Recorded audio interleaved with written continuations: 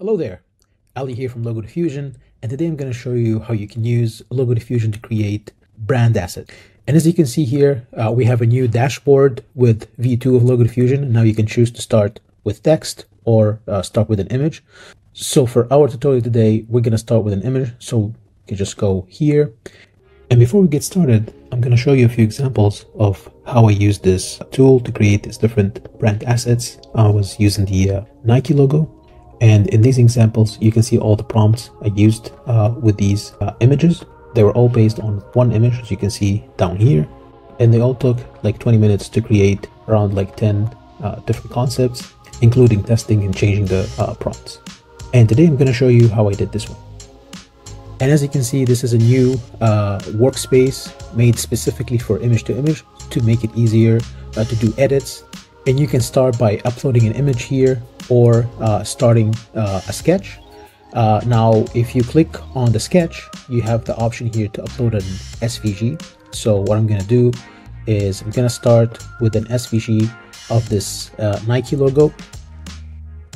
Now, this SVG has a background shape for the color, but we already have a background tool here, so we can just delete it.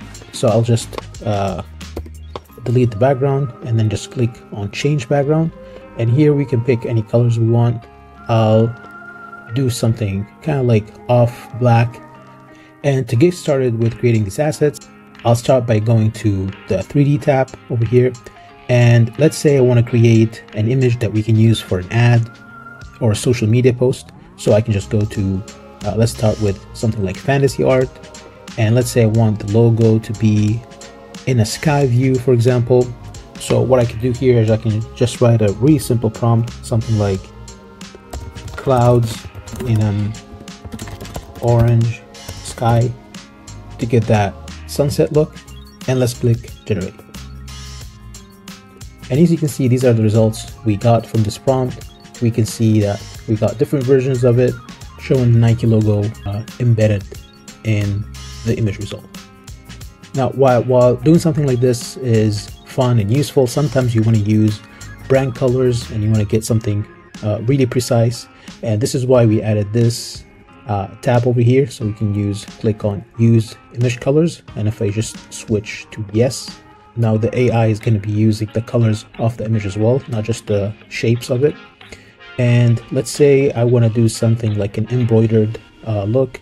So we can start with a prompt saying something like embroidered logo on a black background, and I would just add something like black fabric background. Now, before we hit generate, we need to do a couple things. So first we need to specify colors. So this will help the AI understand the exact colors you're trying to target.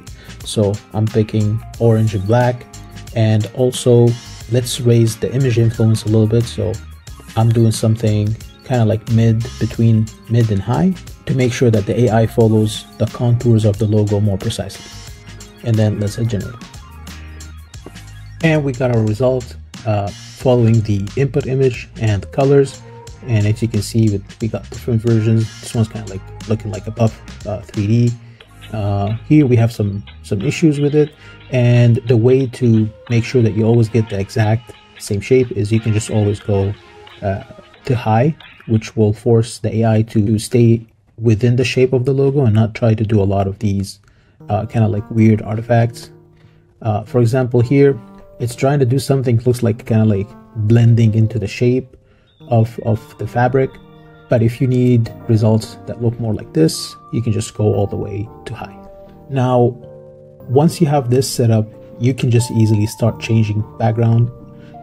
You can just easily start changing colors. So, here I can just do like a background, make it red, and then make the logo yellow, for example. This is kind of like what I did to do this image, which is kind of like what if Nike and McDonald's had a collab. Another thing is, another image I did was this, kind of like trying to do the logo made of lightning.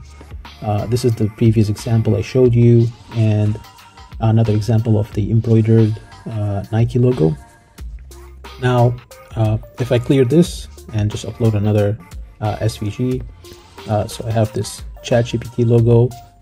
And let's say we want to create some Christmas themed designs using this logo.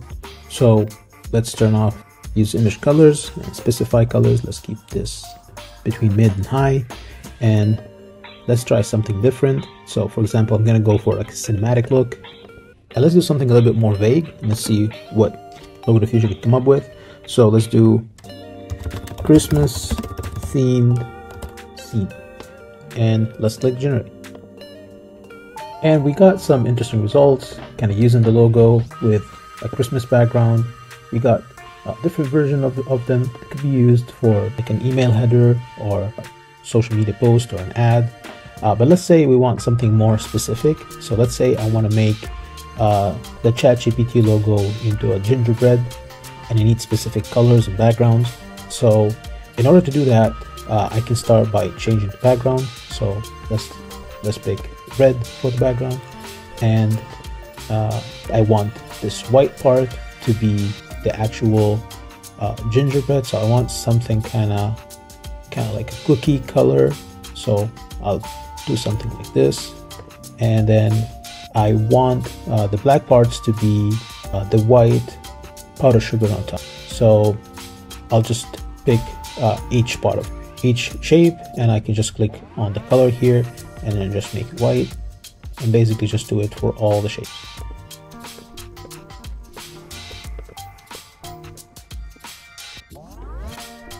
So let's do a prompt like logo made of gingerbread sugar powder on top, blank red background. And let's make sure that we use the image colors and increase this to kind of between mid and high. And for here I want to go for the 3D look because it's cleaner for these kind of shots, and let's click generate. And these are the results we got from this prompt, and as you can see, all of them follow the colors and the shapes of it. Some of them look a little bit different, but you can always control that from this slider to make sure that they follow the contours of the logo precisely. And once you're happy with one of the results, you can just click on it and just click on remove background, and in a few seconds you're gonna get a version this image without a background that you can just put it on Photoshop or just use it in Figma and just try to fit it into your design. Now I've used the same image to do a couple more prompts. So for this one I tried like a cupcake. Here's another version of the gingerbread. So this is pretty much how you use Logo Diffusion to create brand assets, starting from your logo or pretty much any shape you have. If you can upload it as a PNG or an SVG, you're good to go. But of course, SVG is going to give you that ease of use in terms of changing colors and like resizing and changing the shapes exactly how you need. Hope you guys enjoyed this tutorial, and I'll see you guys in the next one.